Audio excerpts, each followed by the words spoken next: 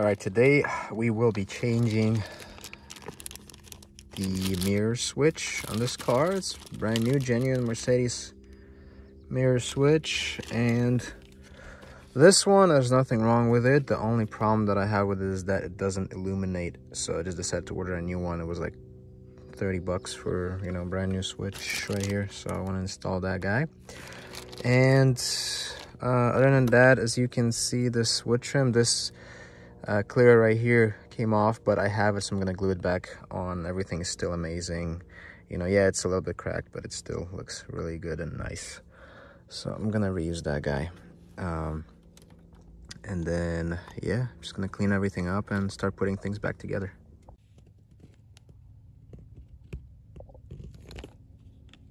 So I just connected everything and tested it, and the illumination is working, mirror is working, and all good, so super happy. I'm gonna install this guy. Oh man, so disconnected this for the seat, okay, and then took off that rear ashtray. This actually just press up on that center piece clip and it comes out. And now I'm just feeding this wiring in there. As you can see, I have it all wrapped nicely. It goes in there. To feed it through this carpet underneath, I had to use this, okay, like a piece of hanger. Now, to bring it all the way in, I just kind of moved this thing out this way, so it's in there now, okay, so this wire. But then I moved it underneath of this, right there. And then I'm feeding it in through there, and then I'm gonna finally, once it's there, I'm gonna slide it under the center console. Yeah, it's a bit of a pain for sure. It takes patience. All right, now while I'm on this side, as you can see, I kind of put it back in through there again. Okay, and now what I have to do is I have to tuck it in so the wiring loom goes, as you can see, well, I can't really see, but the wiring loom can stay under the center console. I know it's a bit of a pain, but this is like the easiest way of doing it. There you go. Just kind of bring it up a little, you know. This wiring is gonna be all safe. It's all nicely wrapped in this fabric tape, and it's gonna be all good. But the only thing is, like I said, you have to move this console up a little. All right, so I'll explain the wiring a little bit here. This is your connector for the hazard switch, okay? So the wires that you are worried about are this black and white. It's for one side of turn signals. And then next to it, it's gonna be black and green. So if you flip it, it's gonna say right and left, this one. So you're gonna tap each one of these, one wire into the right side and one wire into the left side. Doesn't matter which ones, but you want to distribute the current flow.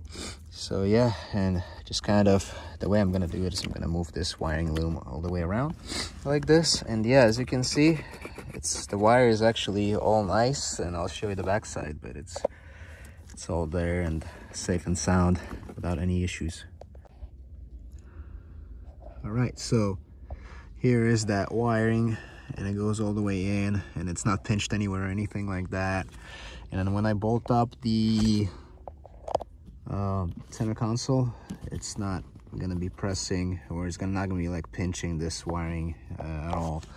And yeah, now as you can see, it's coming out this way, and now I'll be able to connect to this module right here. And also what I'm gonna do in addition is I want to put a masking tape here, and I'm gonna write down what this wiring is for and where it goes, just in case for any future people who I'm gonna keep this car for the rest of my life. But the thing is that I like having everything labeled, especially it's stuff that's not really factory.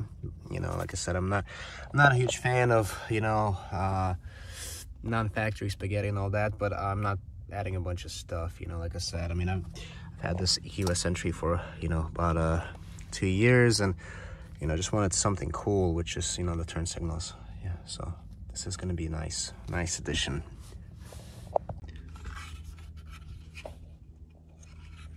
Start installing all this.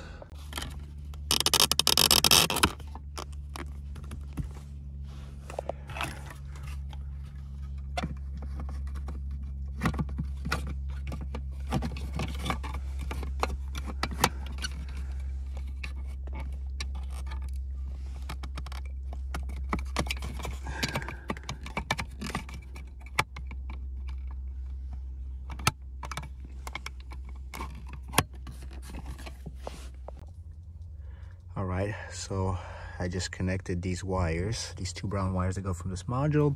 They're gonna go all the way to the hazard switch, and I prepared this note, which I'm gonna attach to these two wires, kind of like this. You know, that way it's gonna make sense what these additional wires are for. All right, and everything is back together here, and it looks really good, and nothing looks out of the ordinary. It's gonna be really, really nice once I'm done. It's totally worth it. Yeah, but you just have to do a nice job. And then I'm getting ready to wrap these in this electrical tape and organize all this, make it nice right here. Tuck it underneath of these fabric materials. All right, here's how everything looks. All right, everything is nicely tucked in here. Okay, awesome. Super happy about all this. I'm just gonna clean up this area a little better. All right, real quick. So this is how I connected it. The wire, the black and green wire together with the wire coming from the remote, and the same another second wire coming from the remote control is connected together with white and black right there, and then respectively they connect to this, the same wires right here and from this side. So two wires, one wire, and then they connect to the hazard switch.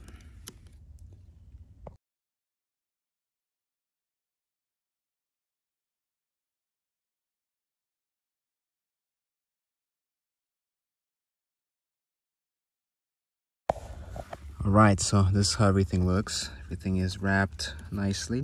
And these two wires go to the remote. And as you can see, I marked these two wires saying that they are for turn signals and they're going to remote control.